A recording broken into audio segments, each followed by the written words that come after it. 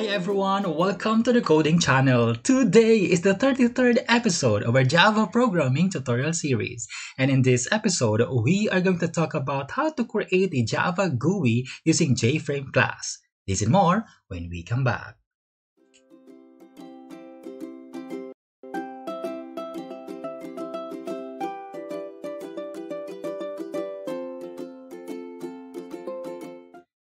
Now in this episode, we will start creating a desktop application by creating the basic Java GUI, and we will be using the Swing GUI or the Java Swing GUI.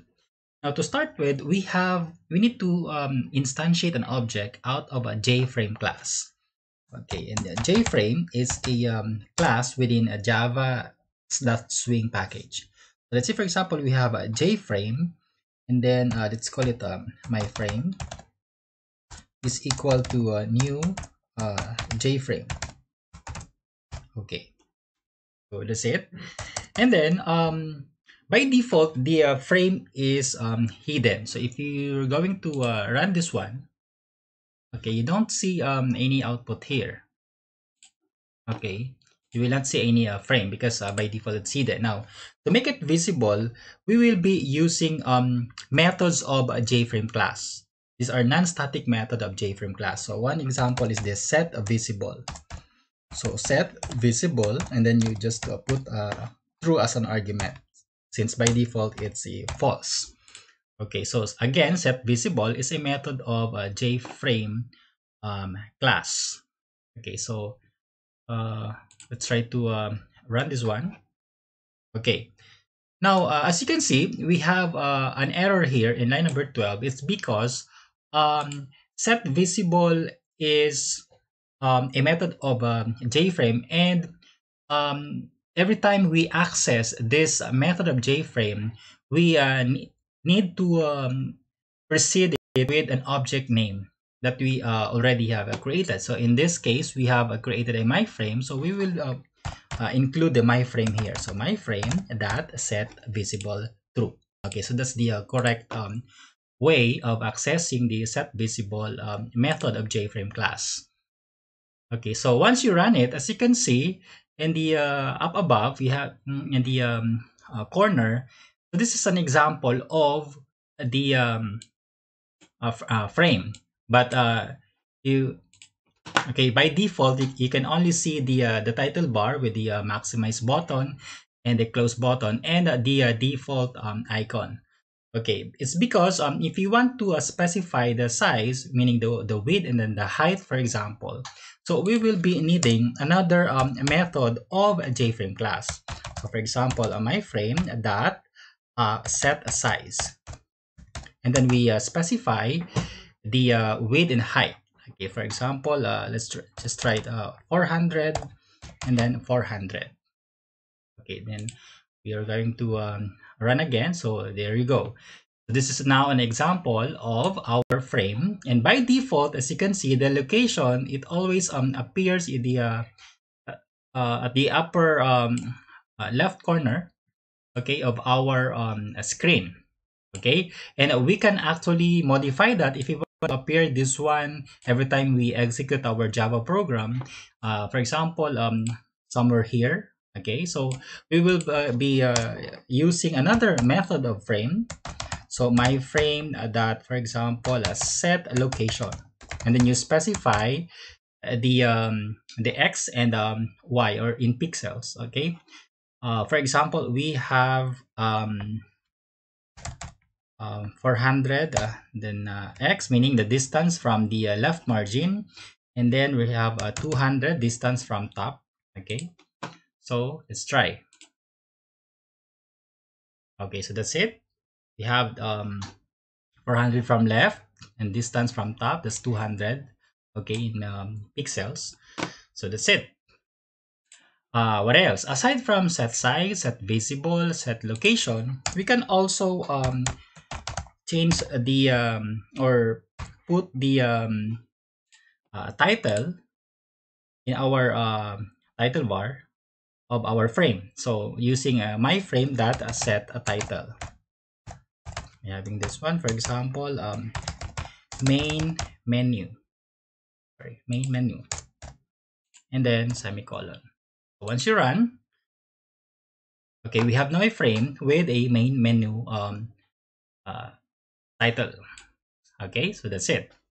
Now, if you have noticed, we have a minimize here, maximize, and a close button. So if you want to disable the maximize button, since we already set the width and the height of our frame, okay, so we can add here, for example, the my frame that setResizable false. Okay, simple as that. If you want to disable the maximize button, so this is now disabled. Okay, now if we every time we close, if we mean that when we close the X button here, we mean we want to exit. Okay, so we can just specify here over here, for example, my frame that set default close operation. Okay, and then we just have to specify the constant here, JFrame dot exit on close underscore on close. Okay, so that's the command, so that our frame will exit successfully every time we close the X button. Okay, so that's it.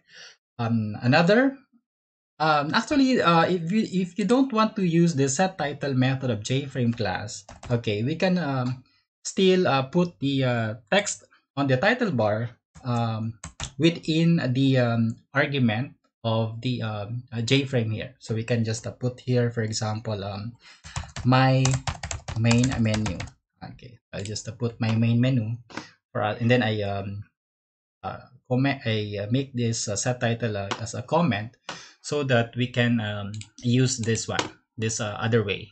Okay, if you don't want to use the setTitle, so we can also put the text there in our JFrame class. So meaning because this JFrame now calls the default constructor and pass the main menu method.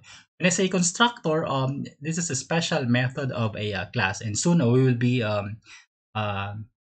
discuss that one. Okay, so for now, just keep in mind that every time we want to put a text here to modify, we can just use the setTitle method of JFrame class, or we can just put the text there as argument of our JFrame. Okay, so what else? We have the setTitle now. Now, as you can see, we also have the icon here. Okay, so we can change this one if we want. Okay, but take note that before you can change that, okay, make sure that you have, for example, a .png, okay, .jpg type of icon, and then you have to copy and paste that one here. For example, if you're using the Eclipse, okay, I have here the logo, for example, the PNG. So I just paste it here in the source folder, or if or within the source folder, you have another a package. For example, in my case, I have a method, so I just paste it here. Okay, so make sure that it's visible, and then after that, you can now use the another method of a JFrame, which is my frame dot image, and then that's the method of JFrame class. If you want to modify the icon that is located at the upper, at the upper left of the frame. Let's say, for example, we have this one, my menu. So this one, if you want to change this. Okay, so the argument, we just have to put here new image icon. Image icon is a class under all of javax.swing also. So image icon, and then you specify here URL of your image. In my case, I have a logo.png here. So you just have to put, for example, logo there.png. Okay, and then that get image. So this is the method. Okay, so make sure that you import what do you call this, the image icon here, so javax.swing image icon. Okay, another way of doing this, okay, I just want to show you. For instance, you can actually create an object of image icon. For example, my icon.